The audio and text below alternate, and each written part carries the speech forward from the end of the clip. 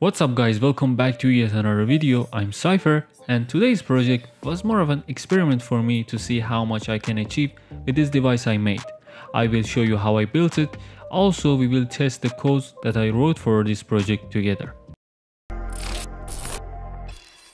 As always, you can find the code for my project on my GitHub, and if the project gets attention and I see you guys like it, I will open source the PCB file as well. This project is a combination of Arduino macro and W55000 Ethernet module. Once the hardware is done, I'll show you the code I wrote for it, including ARP spoofing, network scanning to discover devices on the network, and local rubber ducky.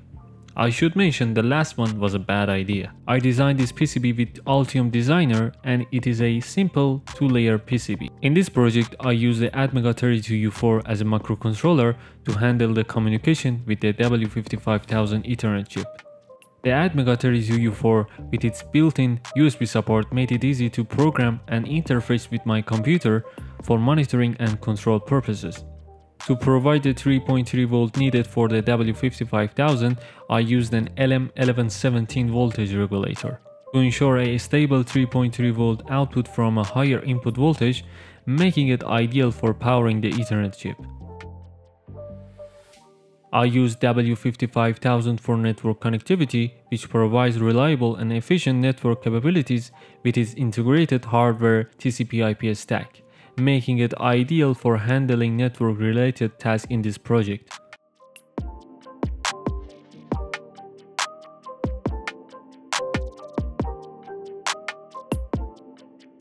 Before we dive deeper into the project, I want to give a big shout out to JLC PCB for sponsoring this video. JLC PCB has been a game changer for PCB prototyping and manufacturing, offering high-quality 6-layer PCBs that include advanced features like via impact technology. This technology enhances electrical performance, ensures robust connections, and provides greater flexibility in routing, especially under BGA components. Simply head over to jlcpcb.com, upload your PCB design files, select your preferences, and your custom PCBs are on their way to you in no time. And here's the best part, if you sign up using the link in the description down below, you'll receive a $60 new user coupon. And now back to the video. We need a 25 MHz crystal oscillator for precise timing, an RJ45 Ethernet socket with integrated status LEDs for visual indication of network activity. These components work together to provide efficient networking capabilities, making the W55000 an ideal choice for managing network-related tasks.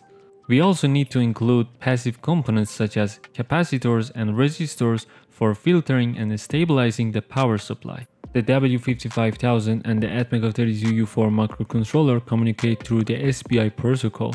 This setup ensures quick and reliable data transfer, allowing the Atmega32U4 to efficiently handle network communication and manage both incoming and outgoing data packets. The USB-A ports allows for easy programming and direct communication with the computer, helping us with both power supply and data transfer. After the soldering was done, I cleaned the board with my toothbrush. And I had to say, my teeth were a bit jealous of the attention.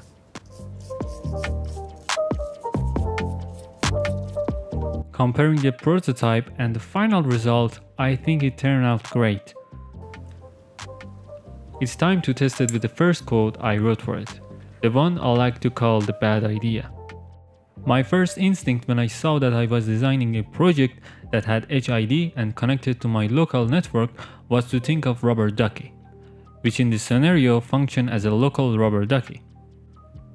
The Atmega32U4 microcontroller, known for its USB HID capabilities, allows the device to act like a keyboard or mouse, injecting pre-programmed keystrokes into a connected computer. The second code I wrote for it was an ARP spoofer. This was a test for me to see how much this device could offer.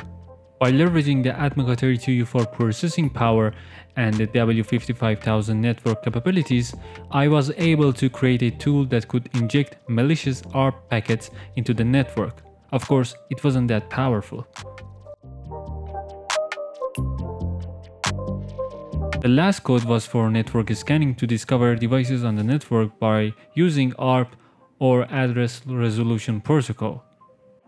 It works by sending ARP requests to all IP addresses within a specific range, asking who has IP address X, tell me your MAC address, and device with the IP address respond with their MAC address, allowing the scanner to identify active devices on the network.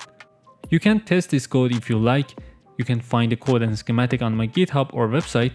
If you have any idea to make them better, I would greatly appreciate your input. Thanks for watching. If you enjoyed this project or have any idea to make it better, please leave a comment down below. Don't forget to like and subscribe, and check out the link in the description down below for more details and resources. And see you guys in the next video.